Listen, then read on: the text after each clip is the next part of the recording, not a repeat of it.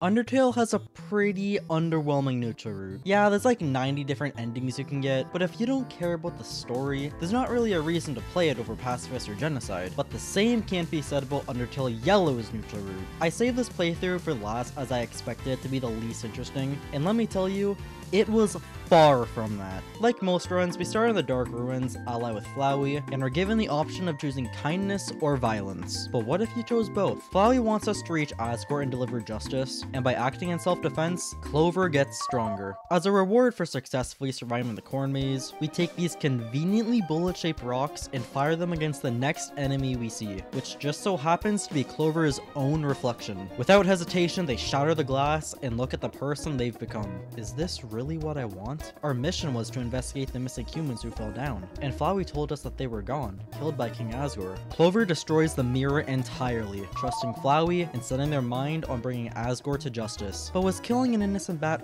really necessary? We continue through a hidden passage through the wall, finding a fashionable feather and cornering Delve. Because he's in our way, we have no choice but to fight. Yet he's never done anything to hurt us. In fact, he's been deliberately avoiding us. Usually, I forget how fast his thunderbolts are and get hit immediately, but this time, I was prepared. Clover's speed was incredible, and that led to overconfidence. If we were going to stand a chance against Asgore, we would have to get much stronger than this. So we strike him down, read his diary, and head outside for some cool fresh air. Flowey doesn't give us a speech that we can change our ways, and no one will know the horrors we caused in the ruins, so we continue down our path of getting stronger. Because Clover and Flowey are seemingly friends, they give him their name and the two-flower slaughter talking Igloo before encountering the Royal Guard. The puzzles she has us do are really easy, and after we grab the icicles from this tree, monsters are quite easy to take out too. I'm still not that familiar with their attacks, and I do get hit sometimes, or a lot of times.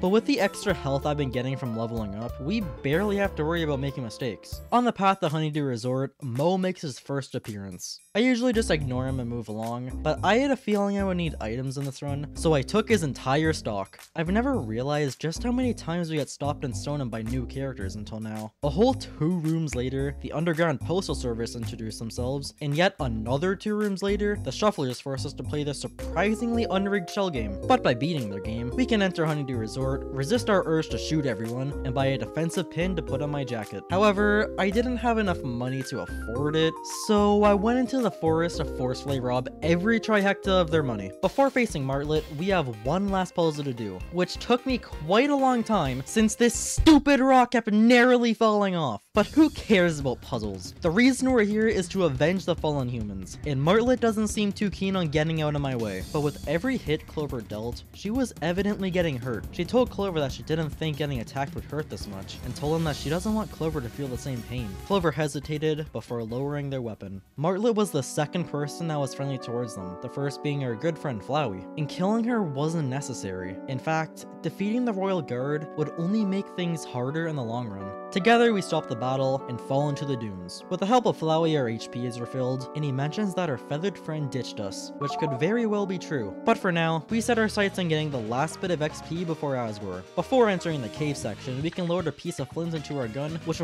really helps out against the next few bosses. There's not a whole lot of encounters in the caves, since a lot of it focuses more on puzzles. And after we step back outside, Flowey shows up and tells Clover more about the king. He's a boss monster, meaning his soul will persist after death for a short time, and he's also immortal. But let's just forget about that, because after we head right, El Balador challenges us to a dance-off. I'm not a huge fan of dancing, but I'll gladly take the free XP. And right after we take out the Flower Girl, Flowey comes to talk to us again. But Martlet returns, which really pisses him off. At least we know Martlet didn't abandon us. Clover forgives her, and we sprint towards the Wild East. The Feisty Five capture us, and we have to complete several missions to proceed. This is my least favorite area in the game, because it drags on for quite a while, and it's essentially just a glorified cutscene. There are a few minigames here, which is cool, and I do like the characters, but how am I supposed to reach Asgore when Starlo continuously compels me to complete missions? It wasn't just me who was getting impatient, because Flowey tells us that he'll have to intervene if Starlo keeps me here for a while. Luckily, we get gifted a new weapon, and after being declared deputy, the Feisty Four attack us. And as much as I would love to get stronger by defeating them, we deal nowhere near enough damage before Starlo ends the fight. Flowey tells Clover to get out of here now that they have the chance, but Starlo Starla blocks the path, and we have no choice but to beat him in a duel. Although we couldn't beat the feisty 4, Starla goes down quite easily. We didn't even break free from his lasso before the last bullet was fired. With the door to the Steamworks open, Clover and Valerie proceed towards the castle. Because we're on a neutral run, Soroba doesn't accompany us, meaning that we get more chances to talk to our best friend.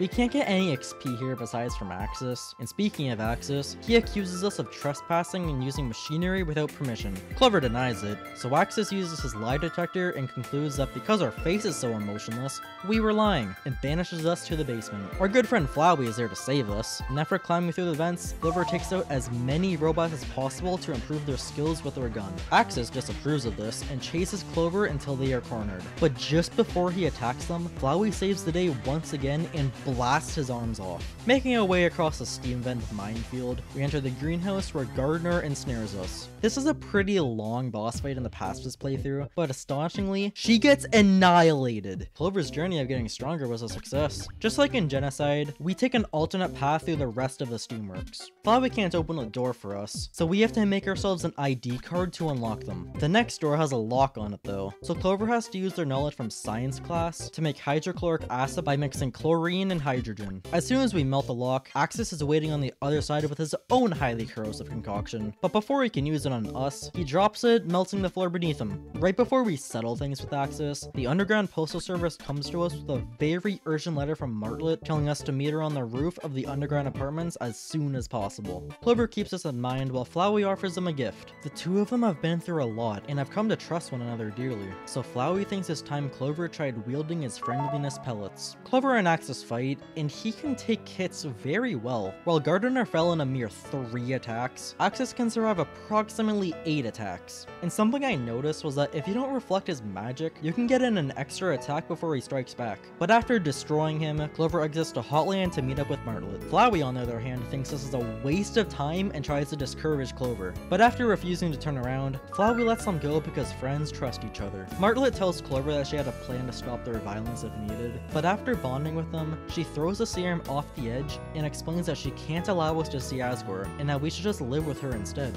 Clover stands silently, not agreeing to this in the slightest, as Flowey kills Martlet in front of us, thinking that we're abandoning our mission. It turns out, Flowey was never Clover's friend and has been using them to get the souls. Clover is not having this and tries to fight Flowey, but it's pointless since he's the one in control. Flowey kills Clover and snatches their soul from their body, but Clover hung on, and the strength they gained throughout their journey was being put to the test. To try and weaken Clover's spirit, he reveals that the whole reason Undertale Yellow exists is because he rigged the ruin switch, but Clover continues hanging on, which annoys Flowey. So after absorbing their soul for good, he chooses to fight Clover himself. This whole time they were getting stronger so that they could avenge the 5 humans, and if you think that power would be put to use here, you'd be absolutely wrong.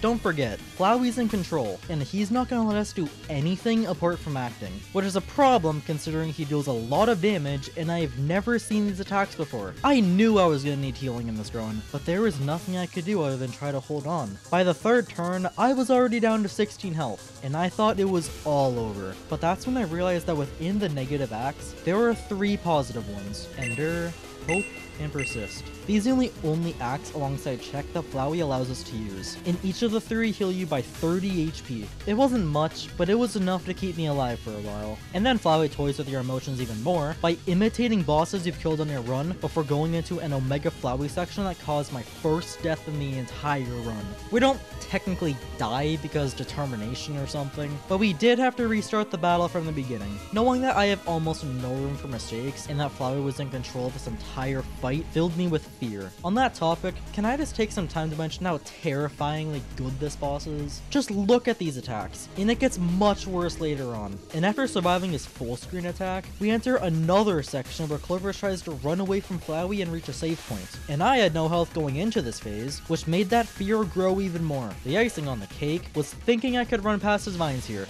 The next attempt, Flowey immediately threw a brand new attack at me, which destroyed my hopes and dreams. You have to squeeze in between these petals almost perfectly, and I was always just too far on one side. I'm not trying to make this part of the script just deaths over and over, but I really can't help it when I haven't made any progress in the last 3 attempts. And after outlasting his chase phase, we pretty much get a reset back to the start of the battle, just with different bosses he imitates. Thankfully, we don't have to restart the entire fight if we die, but it felt like this boss was never going to end. While Zenith Martlet's length comes from pure difficulty, Flowey's comes from just being an insanely long fight. I spent an hour and 40 minutes holding onto my soul, and yeah, I did die a lot, but even then this boss was anything but short, because after surviving another chase, we get reset back again to deal with his final imitations. I assume this works as a sort of karma to Clover, and the less bosses we kill, the shorter this fight is, because 3 phases of this seems excessive considering we're not even close to the end, especially when Flowey decides to just kill me randomly when I have almost full health.